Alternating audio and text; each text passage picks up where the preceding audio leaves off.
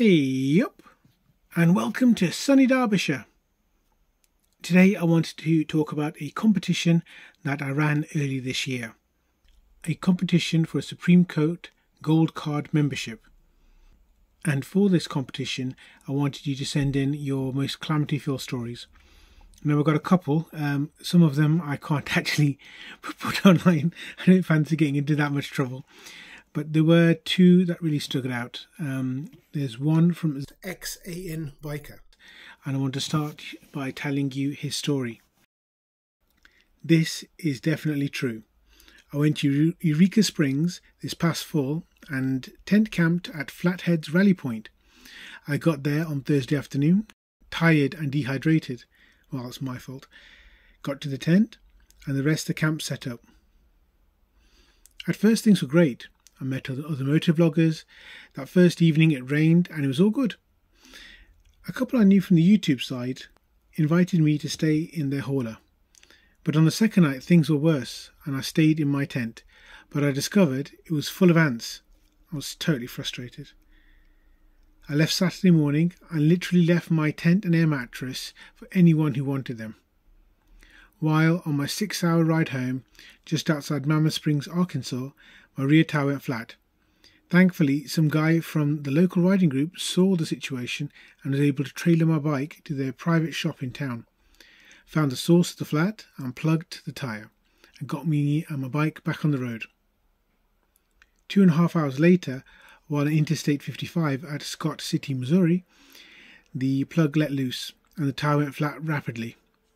While I was thankful I was only doing 65 miles an hour. I'm still trying to figure out how I stayed upright.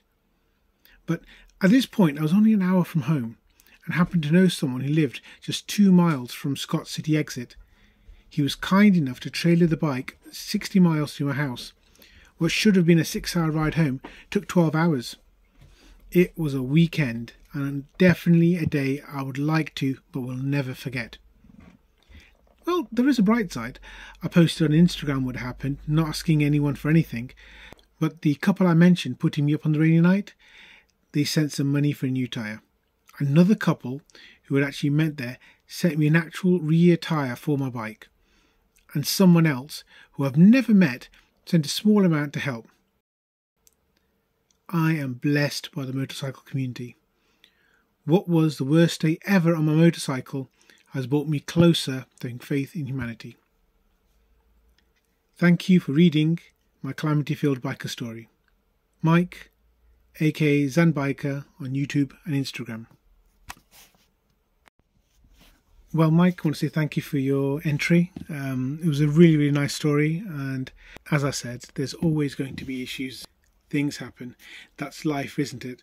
But it's getting through those things and still being able to smile about it in the end. I think that's the most important thing. So thank you for your story.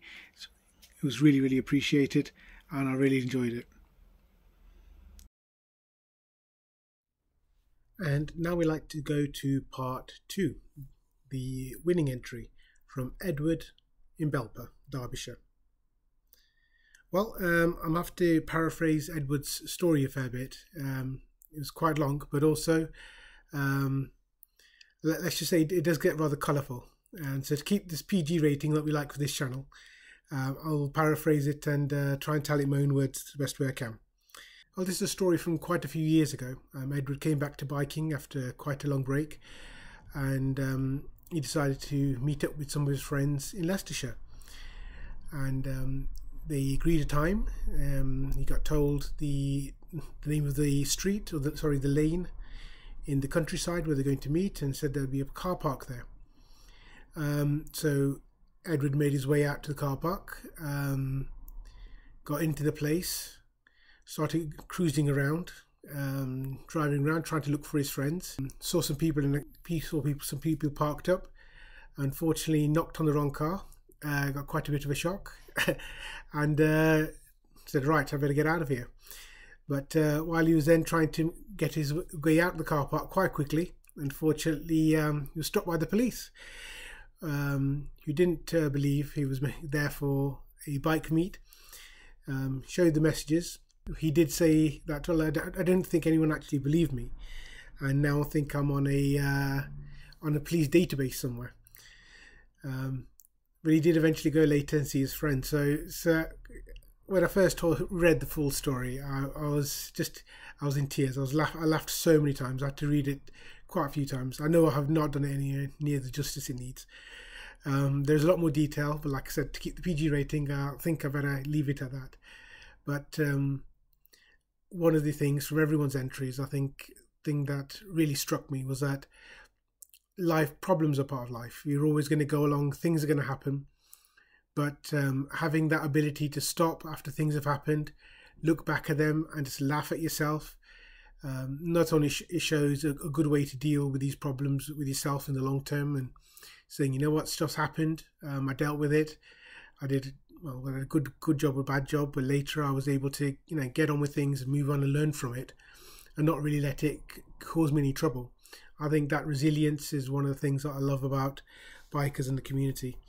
When we go through a hard time, if you can sit back and you can laugh at those hard times or challenges, and you can sit it and say it with a smile, I think it makes everything more than worthwhile. But I do want to say thank you to everyone for submitting your stories. It was wonderful for everyone. Thank you for the hard effort and the time that you took to send that to me to write everything. I enjoyed every single story that was sent in. I want to say thank you again for listening, and but take care, ride safe, and stay curious.